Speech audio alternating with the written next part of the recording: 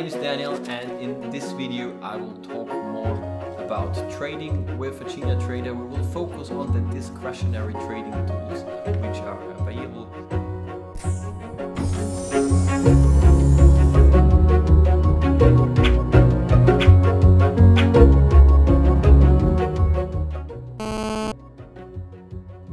Let us now talk about the chart trading itself. In this scenario we won't need the chart trading bed, so I'm closing it via the action bar, because I can also create charts directly inside the chart with a right click, which will open the chart context menu. As you see, I have chosen the global crosshair as my mouse pointer, and the global crosshair is quite convenient because it shows me the exact price where my mouse is at the very moment in the price axis.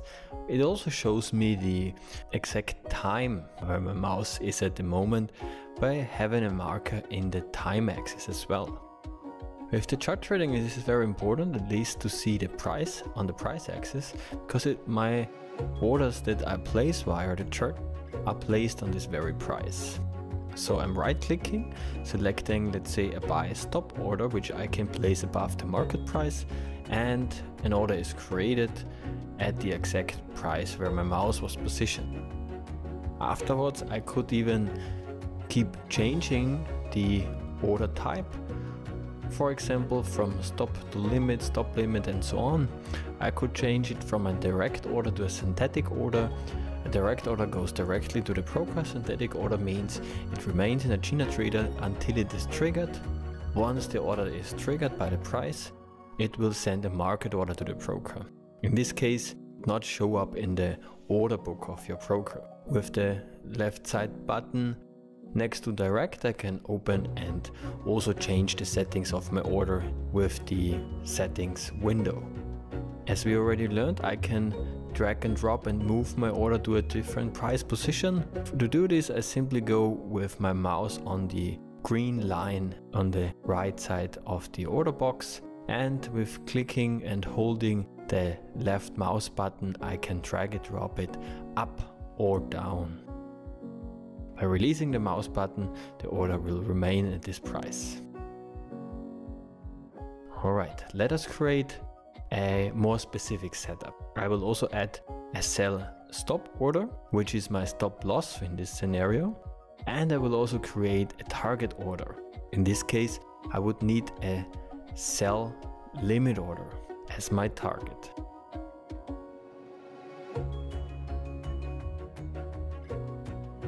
Alright, this would be my setup, but however, this doesn't mean that my setup is complete. It's no strategy yet, because for a strategy I would need order connections.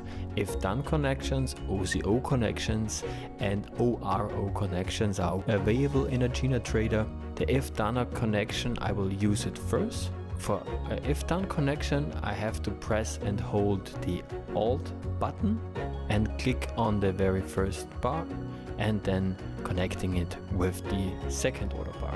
After that, a green line is created. This is an IFDOne connection. By selecting the green line with my left mouse button, I can delete it again with the del button. So let's do it again. I click the first order line, hold and press and hold Alt, and left click, and clicking on the second order line. The same I will do with my target order, so click Alt and left mouse click for the entry order and the take profit order. In this scenario now, if I activate my entry order and the price fills it, the target order and stop limit order will be also sent to the broker. However, my setup is not completed yet. I have to connect my target, my limit order now, with my stop loss order with an OCO connection, which means one cancels another.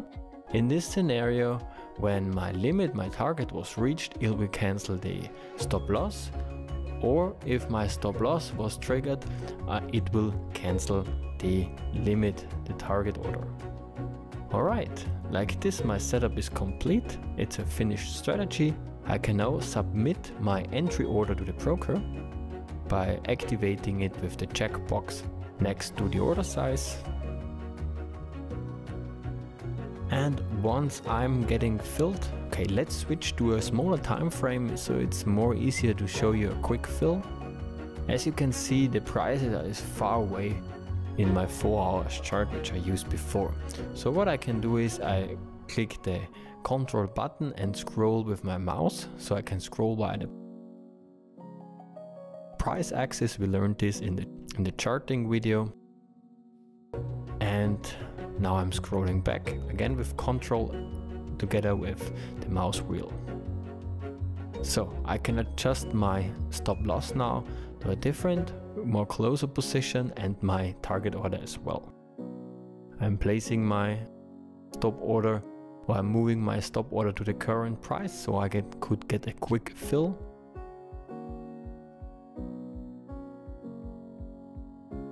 Here we go. So we got filled now, and as you can see, the if done connections, they disappear because they already triggered my limit order and my stop order. And now I'm in a position and my position is protected by a stop loss, which remains with the broker. So I could even close the trading platform AgenaTrader right now, and it will still be executed on broker side. As well, if my target is reached, closing my position with a profit, and it would delete my stop loss order as well. Let me show you how the opposite order bar will be deleted, or the opposite order will be deleted. I will just drag and drop the limit target order to the current price so I can simulate the behavior. And as you can see, as soon as the target order was filled, my stop loss order at the very bottom was deleted. Let's build another setup. In my next scenario, I would like to use a limit order for entry, and I'm assuming that the market returns to, let's say, half of the upward candle. Here the big one. And I'm using a buy limit order here now, which I can place below the current last price. I will use a stop sell order as my stop loss, and again a stop limit order as my take profit, as my target. I have to connect it again in the same way. I'm using the Alt button and press and hold it, and then click with a left click, connecting both of it. So I'm clicking the entry order, and I'm also clicking the stop loss and take profit order. Last but not least, I'm again creating an OCO connection with pressing and holding the control button, and then with a left mouse click connecting these two orders. As a next step, I would like to save this order as a template. In this scenario, I can just go right click in the chart, somewhere in the chart, and when I do this, I can choose settings, order template, and create from chart. It opens a small window where I have to select a name, in my case new order template. By clicking on OK, it will be saved. If I now delete all the orders and again go to right click in the chart, settings, order templates, and then choose the name I have chosen, new order template, it will reappear in my chart. I can now find this order template also in the chart toolbar. Here is the order template symbol, and it will only show templates which I have created. And once I click on it, it's in the chart. And once I activate the entry order, strategy now is active and will start as soon as my entry order was triggered.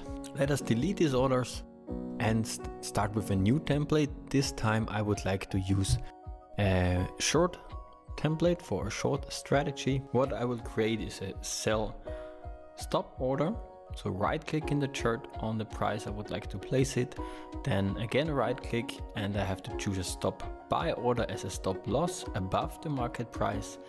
Then I will choose again right click buy limit order below the market price, and a second limit order, a second target, again with right click buy limit on the price I want to place it.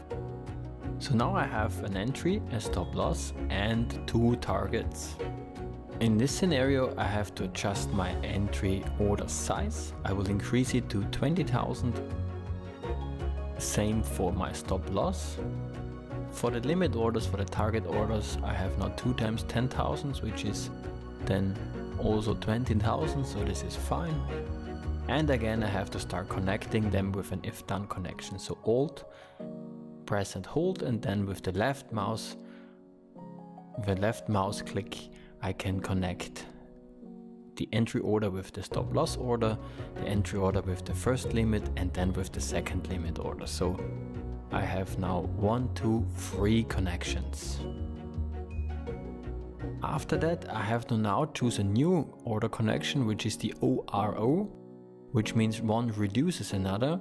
I can create this order connection by press and hold Ctrl and Alt together, and then left click with my mouse. And in this scenario it will create a blue connection, which is the ORO connection.